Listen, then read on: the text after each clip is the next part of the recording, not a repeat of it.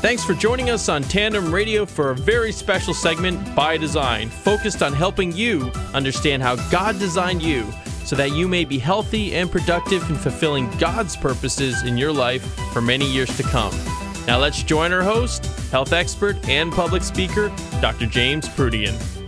Welcome to the By Design radio program. My name is Dr. James Proodian of Proodian Healthcare and ProodianHealthcare.com, where health literacy is the key to longevity. And as long as God has us on this side of eternity, my show is designed to educate you and your families to feel better, function better, and live as many quality disease-free years as possible.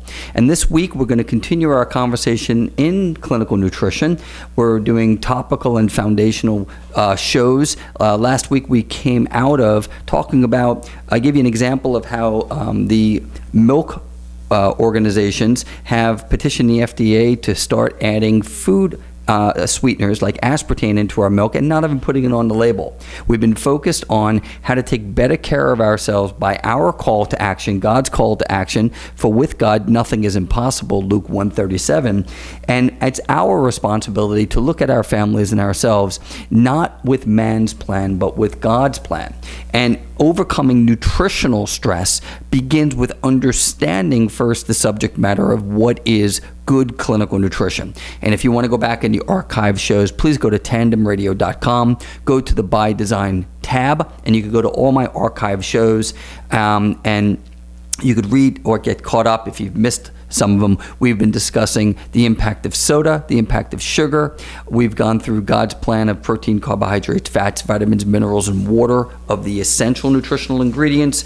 And we've been going back and forth with some statistics as well. And I've been using the pyramid of health as a model. That's a model that I have in my office for my patients, and I use it at my Wellness at Work seminars. And one of the topics in the pyramid of health is healthcare versus sick care. For many years, I have described to my audiences and explained that we don't have a healthcare system in America. We have a sick care system in America. And our sick care system is designed for great technology, great ability for emergency situations. Somebody has a heart attack, breaks their arm, falls off a roof, 911 and our emergency rooms, we are equipped. Our medical teams are equipped, schooled to be the best in the world in emergency and traumatic care. But healthcare is something different. Healthcare is a complete state of physical, nutritional, psychological, emotional, and spiritual well-being, and not merely the absence of disease as defined by the World Health Organization. So if we look at that definition of what health is, and we realize that the sick care system may not be, at the end of the day, the one that's good for us because it's costing us so much money, and so many Americans are so chronically ill. We have to start connecting the dots between the sick care system that we have and the current nutritional platform that we have, along with the breakdown of the American family. So someone in one of the audience had sent me an email, and I thank you for it, a link to something called U.S. Manages Disease, Not Health. Well, that kind of caught my eye because that's part of my pyramid of health. It says it right there in the title, U.S. Manages Disease, Not Health. It's by Andrew Weil, W-E-I-L. You probably, maybe if you've heard of him, Dr. Weil has been around for a long time and has done some really cool work in the field of preventative healthcare. He wrote a book, the author, Andrew Weil, You Can't Afford to Get Sick, Your Guide to Optimal Health and Health Care. And CNN did this thing. The most insistent political question over the past 4 years is, how can more Americans get access to medical care? The federal response was the Patient Protection and Affordable Care Act, otherwise known as Obamacare. It's a complex mix of insurance changes and tax credits, and it takes place January 1st, 2014. So in about 9 months or so, this is going to be law. It will provide access to insurance to about 30 million people who currently don't have it. Unfortunately, that was the wrong question. So the question was, how can Americans get access to medical care? And Dr. Weil is saying it's the wrong question. The question is, the looming answer is wrong as well. The right question is, how can we improve medical care that it's worth extending to more people. In other words, how can we create a healthcare system that helps people stay healthy, to avoid disease that costs so much money to manage? The cost of healthcare is at 16% of the GDP. It's going up to 20% of the GDP. And the majority of it is the management of disease when people already have the disease. So Dr. Weil has said here, as he argued for years, that we don't have a healthcare system in America. We have a disease management system, one that depends on expensive drugs and surgeries that treat health conditions after they manifest, rather than giving our citizens simple diet, lifestyle, and therapeutic tools to keep them healthy. Euphoric when I read this. My ears started to ring. So many of us, this is what By Design is all about. It's about bringing attention to the fact that we need to start talking about our call to action, which is to educate ourselves and our families about this word healthcare. It's not just a right to have healthcare. It's a right to take better care of yourself through proper education and proper decision-making, proper discernment, and following God's plan. The U.S. currently ranks lowest on a variety of health measures, the new study from the NIH concluded. Specifically, Americans have more obesity, more sexually transmitted diseases, shorter life expectancies, and higher infant mortality than inhabitants of nearly all of the 16 developed peer countries that were studied. So that's more obesity, sexually transmitted diseases, shorter life expectancy, higher infant mortality rate. What's the culprit? It's the medical system based on maximizing profits rather than fostering good health. Our good health comes from us and our decision making.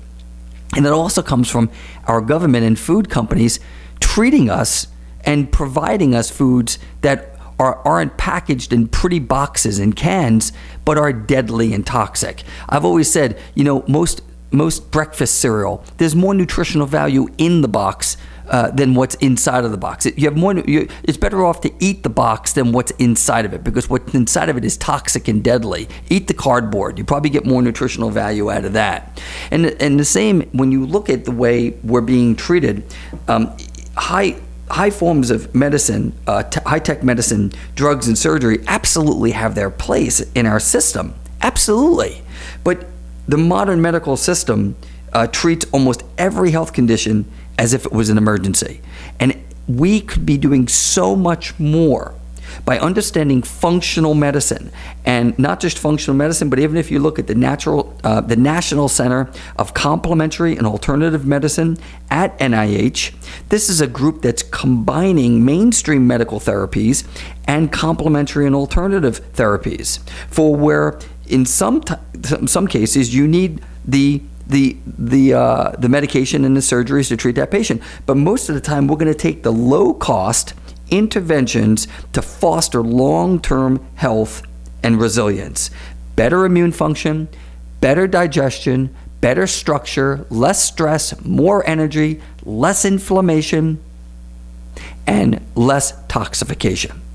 If, as a nation, as a culture, we started to look every day in our medicine chest and in our cupboards at what we're consuming and passively consuming, and we need to stop outsourcing our meals. We need to start getting back to cooking and preparing our own foods, which means we have to shop or hunt for that food, bring it home and cook it and eat it. And remember, if it's not in the house, you're not going to eat it. So there should be very limited amount of toxic man-made food in our homes. So overcoming nutritional stress, which is this, I think I'm on week 13 or so of nutrition, the whole process has been identifying the things so that we can make better decisions. Our call to action is to make better decisions to take back our health. We want to reduce and eliminate unhealthy fats, reduce or eliminate refined processed starches and sugars.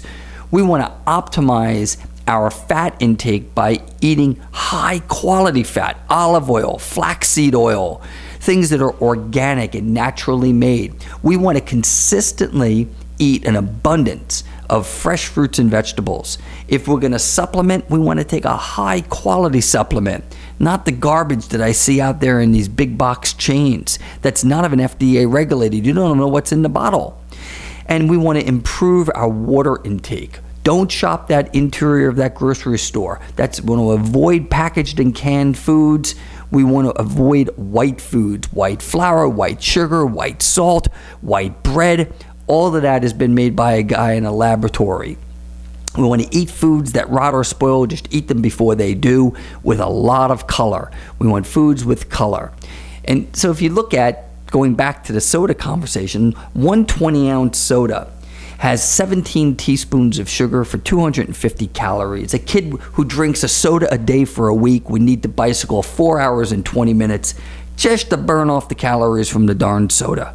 Think about that, guys. That is a toxic, processed substance. It's not just about calories. It's about what that soda is doing to the liver and our insulin levels through our pancreas, and we really, really want to avoid this. Put that in the category of a treat to be used at celebrations only. So our goal is to look at ourselves from a physical, nutritional, and psychological perspective, understanding that there is health care and there is sick care. Let's be more aware of our surroundings when we're shopping, when we're going to parties, when we're out with our loved ones, when we're out for dinner. We want to make better decisions about God's design and God's plan for us. 75% of healthcare expenditures are related to chronic illness. That means 75 cents out of every dollar is spent on an American who has a chronic illness they're trying to manage.